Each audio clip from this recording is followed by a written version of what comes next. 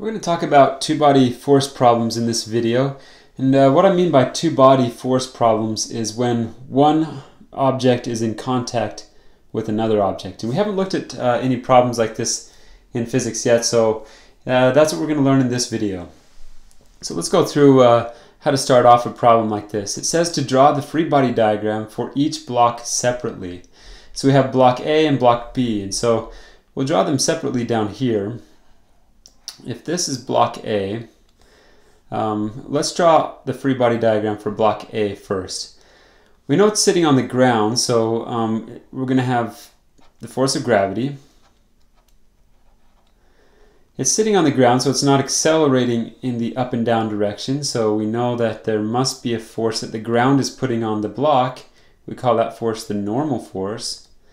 And so that's the force that's straight up. Another force that we see here is there's a force applied and it's pointing to the right. So I'm going to draw that force right here and call that force applied. Okay, and when we push this block, if we push block A to the right, you're going to know there's going to be another force that's caused between the ground and the block. That's going to be called the force of friction. So I'm going to draw that one, force of friction. But there's also another force, and that's what we're going to learn in this video, is there's a force between the blocks. So when you push block A, there's going to be another force pushing to the left on block A, and it's going to be caused by block B. And so we call this force that block B pushes on block A, we call that the force of B on A. And that's how you see it written in most physics textbooks, is you'll see a force sub B of A. That just means the force that B is putting on block A. And so that's all the forces that are acting on block A. And so if we draw the free body diagram for block B now, draw block B over here. Again, we have the force of gravity that's going straight down, so the force of gravity. We have the normal force that's pointing up. And now let's think about what's causing block B to move to the right. And the answer to that is the force that block A puts on block B. And so I'm going to put that force right here, the force that block A puts on block B. And so it's really not the applied force anymore, because the applied force is being applied to block A. And so I guess some of that force is being transferred, and we'll call that the block, or the force that A puts on block B, and that's making it to go to the right. Now let's think about what's causing, what force is causing block B, what force would be going left. And in that case, there's only one force on block B that's going left, and that's the force of gravity. Or I mean, sorry, the force of friction. And that's the force that's caused between the block and the ground. There's not another block here, so that's the only force that's causing block B to move to, or the force that's going to the left on block B. So anyway, that's how you set up these two-body force problem, is to make a separate free body diagram for each block involved. If there was another block right here, we could call that block C, and you would set up and do another separate free body diagram. Let's do a problem where there's some actual numbers involved.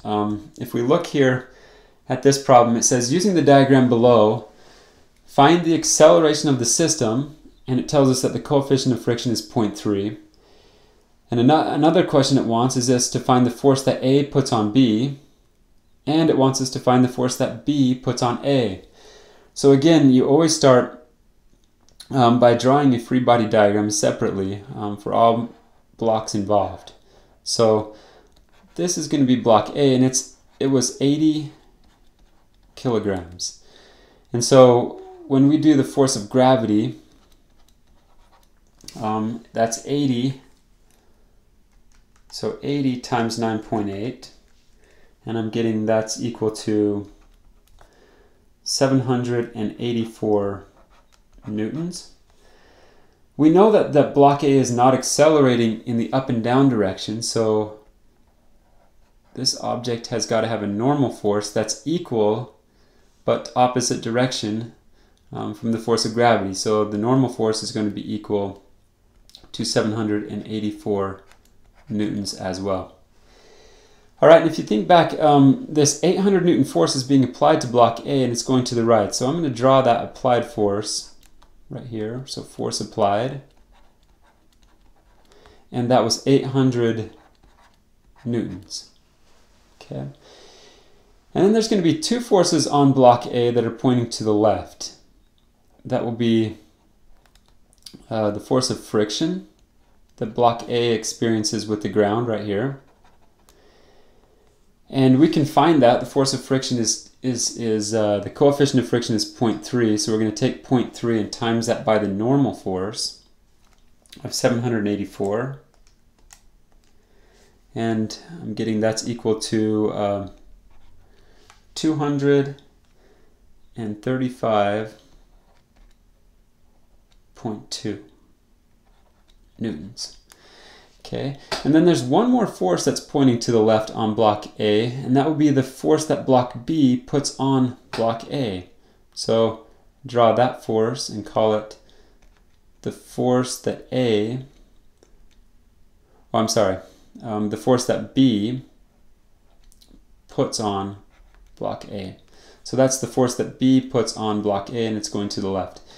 And we don't know that force yet. We'll be able to find it later. And so that's all the forces that we know for block A. So let's draw the free body diagram for block B and find all the forces that are acting on it. Okay, so this is block B, and it was 150 kilograms.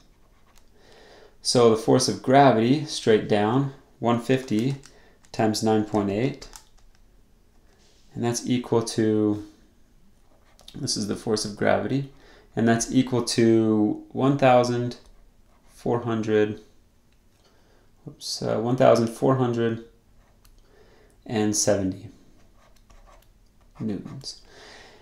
And we know that it's not accelerating up and down, so again the normal force has got to be equal to that, so 1,470 newtons as well. Okay. And now let's look at the forces that are going to the left and right on block B. We know that it's being pushed by block A, so I'm going to call that force the force that A puts on block B. And we don't know that force yet. We'll be able to find it later. We do know that there's a force that's stopping the motion of block B, and that's called the force of friction. And that's equal to mu, which is 0.3, times your normal force was 1470. So 3 times 1470, and that's equal to 441 newtons. Okay, when you get to this point, you filled out all the magnitudes of all the forces that you have. We have to go back and find out what it's asking for. It says on number 1, find the acceleration of the system. Whenever you see acceleration in these force problems, you should think of force net is equal to ma. And this is Newton's second law. If there is a net force, there will be an acceleration. So to find the net force on this system, I'm going to call everything to the right, I'm going to call that positive, and everything to the left, I'm going to call that negative. So there's really just one force that's going to the right. I'll circle that, and that's the applied force of 800 newtons. We don't know the force of A on B, but if you look here, the force of A on B is this force between block A and B. That's going to be equal but opposite the force of B on A. So they're really going to cancel out anyway. If we were to factor them in the net force, they would cancel each other out. So I'm going to leave those for a second. And so the net force, everything to the right is positive. So I'm going to say that's 800. So 800. And now I've got to look at what's going to, now let's look at what's going to the left. The forces that we know that are going to the left are the force of friction. And we found the magnitude of that force in each case. And so to find the net force, you take everything that's to the right, which is positive, and then you subtract off everything that's going the opposite direction. So that 235 minus 235.2. And we've also got to subtract off the friction from block B, which was 441. And that will give us our net force. And that is going to be equal to the system's mass. So if we take 80 and add that to 150, you have to add both of the blocks because they're both involved in the system. So 80 plus 150 is equal to 230. 230, that will be your mass. And the acceleration is what we are solving for, so I'm going to call that A. And now we have an equation here with just one unknown, so we can solve for that. So if we take 800, subtract 235.2, and subtract 441, I'm getting this number. So 123.8 is equal to 230 times A. And so now we have simplified the equation a little bit. We still have our missing, our unknown right here. To isolate the acceleration, we're going to divide each side of this equation by 230. And on this side it will cancel out. And so 123.8 divided by 230 will give us our acceleration. And I'm finding that the acceleration here is equal to 0.54. And acceleration is always measured in meters per second squared. So I'm going to circle that. That's the acceleration of the system. So if you were to push on these two blocks with 800 newtons of force, they would accelerate at 0.54 meters per second squared. Okay, so that's the answer to number 1. So we've answered that question. On number 2, it says find the force that block A puts on block B. So the force of A on B. So what I'm looking for here is what this force will be. And now that I have the acceleration of the system, I can use Newton's second law on block B specifically to help solve for this force. So force net is equal to MA. And remember, I said everything to the right is positive, so I'm going to call force that A puts on B positive, and I'm going to subtract off everything that's going to the left because that was negative. So minus 441, and that's going to be equal to the object's mass, which is 150, and times the acceleration. So the acceleration we just found, the acceleration of the system, and that is 0.54. Okay, so now we have an equation with just one unknown. You take 150 times it by 0.54, that's 81. And so 81, so the force that A puts on B minus 441 is equal to 81. So to get the force of A on B by itself, we will add 441 to each side, so plus 441. And the force that A puts on B is equal to 522 newtons. Okay. And so if we fill in this number here, 522 newtons, if we look at this other force, so we found number 2, let's look at number 3. It says find the force that B puts on A, the force that B puts on A. And we could go through again and solve using Newton's second law with just block A, solve for the force that B puts on A. And we could do that, but Newton's third law says that for every force, or for every action, there's an equal but opposite reaction. And so this 522 newtons of force that A is putting on B is going to be returned because there's an equal but opposite force here, according to Newton's third law. So the force that B puts on A is going to be a minus 522 newtons of force.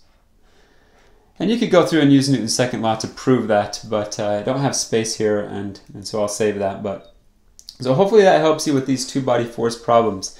What I've got for you for your video physics assignment is 2 questions that are very similar to the ones that we just went through in this video. So if you come across any problems or you forget a little bit, remember you can scroll through the video, rewind it, and go over it again. If you still have questions, remember I'm always available to help, so come in, we'll solve it together. But yeah, there's 2 questions. I'll scroll through them slowly, and good luck.